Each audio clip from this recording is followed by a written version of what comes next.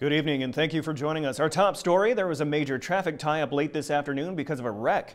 It happened late this afternoon at mile 361 of the Richardson Highway. That's at the intersection of the Rich and Mitchell Expressway. The initial report was that a vehicle had rolled onto its top and that people were trapped inside. Police closed the Mitchell southbound onto the Rich because of the accident. It was reopened at about 5:15 p.m. Investigation of the crash is continuing.